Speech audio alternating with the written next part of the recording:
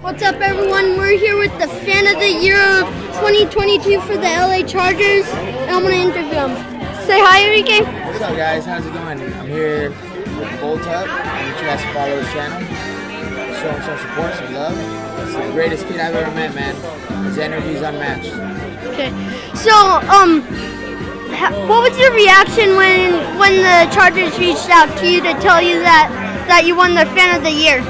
I honestly still feel like I'm still dreaming. There's no words to explain how I felt, how I feel. It feels like a dream to me because I never thought this was possible. Do you want to, for anyone who wants to run for it, like, tell them how it, like feels to run for it and all that stuff? I would say just be yourself, be genuine, do what you're doing because you love it, not because you want the recognition for it. I think that's the best way to win it. That's what I did. I love what I do. I love the Chargers. I love the club. And I think people notice that.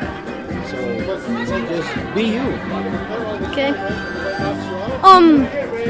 Is there any other story that you want to explain why you ran for it? What happened? Is there any story that you want to tell them why you ran for it? Funny story, I didn't even run for it. The club, all the members nominated me. And if I'm being serious, I wouldn't have won if it wasn't for the club. Like, all the members make the club what it is. All their hard work. I'm just the face, honestly. Because we wouldn't be what we are without it. So. Okay. Is there any, what do you get if you win fan of the year? Well, so far I've gotten a couple shirts, jersey, I'm going to the Super Bowl, so I don't know what else I'm going to get, but I know I'm going to get more stuff, but that's okay. All I know so far. Okay, also, how did it feel when Derwin James popped up behind you? Oh, again, no words for it. Like, that was a dream come true.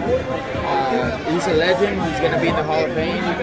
Best safety in the league. To shake his hand, that's a champion right there. Was there anything else that you got to do with Derwin James except shake his hand?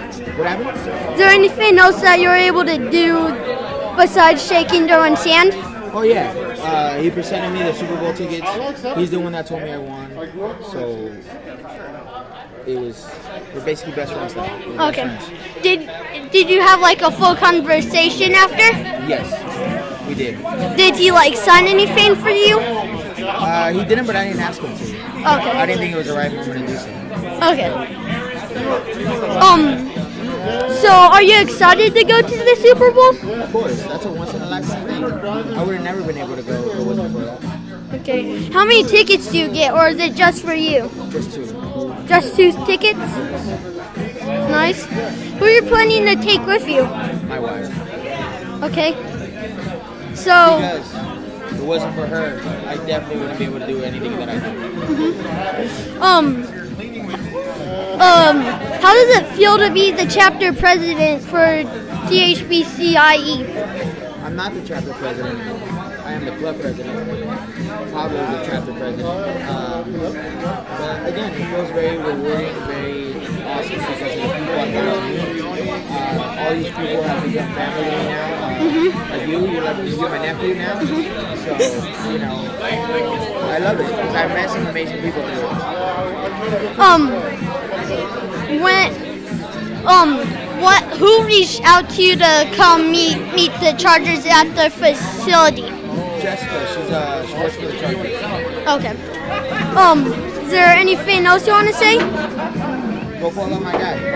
Okay. That is it. I hope you enjoyed. See you next time.